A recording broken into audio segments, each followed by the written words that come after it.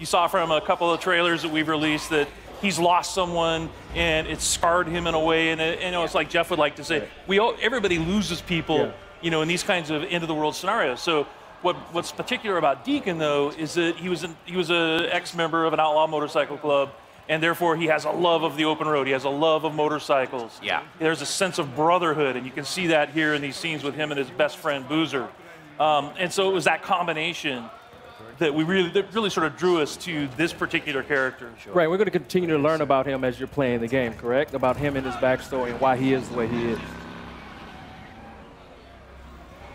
I mean, the bike is very important, right, as well? Like, yeah, we almost consider the bike to be another character. Yeah. Because you only get one, and you're constantly upgrading it, you're constantly trying to repair it, you need to keep it refueled. And if you lose it, you got to go find it, and you can't whistle for a new one. So you can't whistle, right, like a horse. Yeah, the refueling mechanic is a huge game design choice. I really, really like that. Can you talk more about how important it's going to be able to find fuel? Sorry. So the refueling mechanic, and actually you have to find gas to keep your bike going. It's a mechanic we haven't really seen done to this extent before. Can you talk more about that and how it changes the gameplay? Well, like in this demo, one of the things that Jeff's taking the run and gun approach. So we like to call it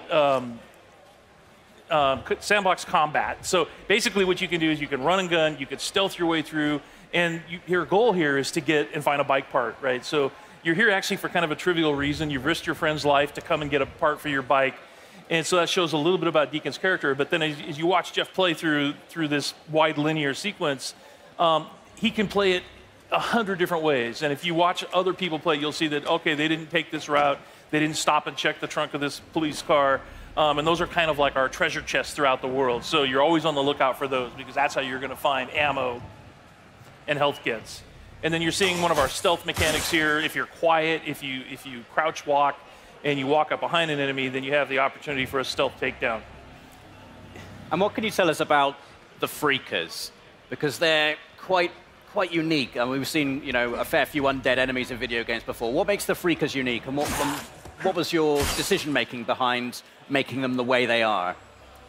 They're alive. They're alive. Yeah, they're not zombies. They're alive.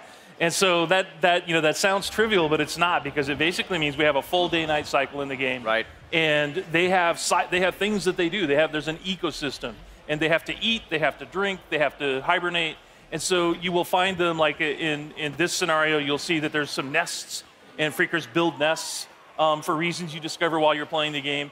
And then you can take those nest zones out in order to free up fast travel routes. So it becomes part of the metagame.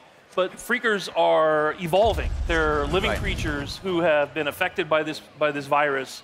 And there's several different types. And some of our trailers you've seen, we've shown the Screamer, which is a female that can have sort of alarm system that will bring in more Freakers. We have the infected bear, so it infects animals. In our last trailer, we showed mountain lion and the crows. Right, so you have so it's just it's a wide variety of challenges for the player. And like we said, the world comes for you, and that's part of it. Is that these creatures are always after you, and at night they're stronger. Yeah. If it starts raining, they become stronger. But I've seen in previous trailers Deacon actually utilizing the Freakers as a weapon against his enemy as well. So you can actually use them to your advantage as well as the environment itself. Yeah, absolutely. We call it the Freakosystem. So in this scenario, there's not a lot of chance for that. But if he were fighting marauders or rippers, then he could find a nearby swarm. It's an open world, so you can just explore. You can find other tools like a swarm or a Freaker bear, and you can bring them into an enemy camp and watch the sort of mayhem that happens. I guess you've got to be careful, though. You don't get kind of sucked into it. Yeah. I like this gun, you guys. So you have melee combat and you have gun combat. Can you talk about how you designed and balanced for both? It's like so many different scenarios require the player to determine how they want to play it, right? So that's why we have like this full set of stealth mechanics. We have a full set of weapons that you can upgrade, and in order to do that, you have to go to the human encampment. So there's survivor encampments in the world, the only places in the world where it's safe. And you have to do jobs and missions with them in order to earn trust. And then once you earn trust, the merchants there will sell you things. Ah, I like that. And then they, it's like, and if you want to upgrade your shotgun, or you want to upgrade, or you want to buy a silencer for it, then you have to have enough trust at that encampment in order to do that. Boozer, you there? I found the part. I'm heading Oh, got the bike part. Rippers! Rippers!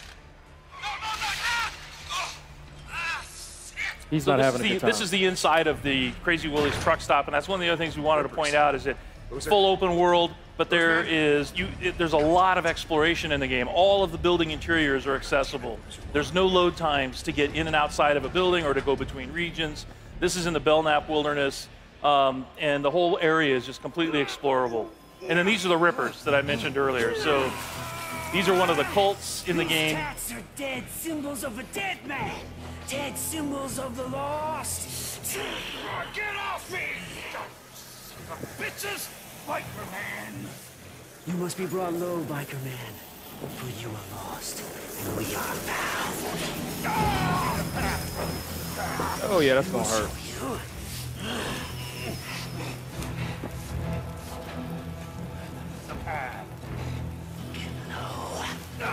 Get low!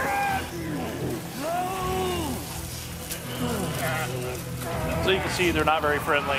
No. You've talked about having freedom in terms of how you approach missions. So you can approach them stealthily. You can go in all guns blazing if you want to. What kind of freedom do you have in terms of the mission structure, in terms of the story? Do you get to make story choices in the game, or is it like sort of like a linear narrative path you're going to be taking? Yeah, there's several key places where you have to choose what Deacon is going to do in a key situation. So we released a bunch of footage last month, and if you watch carefully, you'll see that there's a moment where Deacon has the choice to take a man's life or to force Boozer to do it. Right. And that will have an impact on Boozer's morale. So your best friend, how he feels about you, how he feels about the world, that's kind of up to you as the player. Awesome. Did you just die? Yeah, Hey, we just wanted to prove that that was our scripted. You're keeping it real. Is that really what just happened? We wanted to prove that it was real. That was. And you will die in this game. Yeah. Yes, you will die lots. All right, so you tried doing sort of a stealthy approach, and now you're just going to go in with a shotgun and blow them away. Ooh, get that headshot. Or baseball bat, that works. Yeah. Can you tell us anything about what has happened in the world? Why are we in this post-apocalyptic situation? Like, are you able to reveal like kind of what has happened, what has led to this transition? Yeah, it's one of those things that we really want the player to sort of learn as they go. So there are answers, right? But you have to explore. There's a, we've introduced this group called NERO, which is our National Emergency Response Organization. They're out in the world. They have these MMUs that you're trying to break into in order to get medical supplies. They're part of the story. And, obviously Deacon has lost somebody. We saw that in a trailer. That's part of the story. And as far as like the pandemic and the hordes that you run into constantly, these all sort of weave together to sort of explain how we got to this place in this world. Cool. And we're really excited to have players get into the world and just sort of explore and let us know what they think. I mean, it's looking fantastic. I can't wait to just get around on the bike. The bike looks like really, really cool. Like, how far can you upgrade the bike? How far does it go? Like, I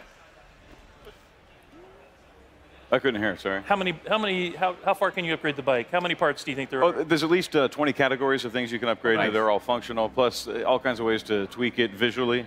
From a paint job to a custom skin theme, and all kinds of just visual, actual hardware upgrades. But a ton. You can really make it your own. Awesome. Well, John, Jeff, Chris, thank you so much for your time. Ramon, is there anything else you want to ask? Days gone. We also got a release date. Yes, it do. does. February 22nd, 2019. Fantastic. Yeah, we're really excited. Yep. February 22nd, can't wait. Well, guys, thank you so much for your time. The game is looking absolutely fantastic. We have got a lot more coming up.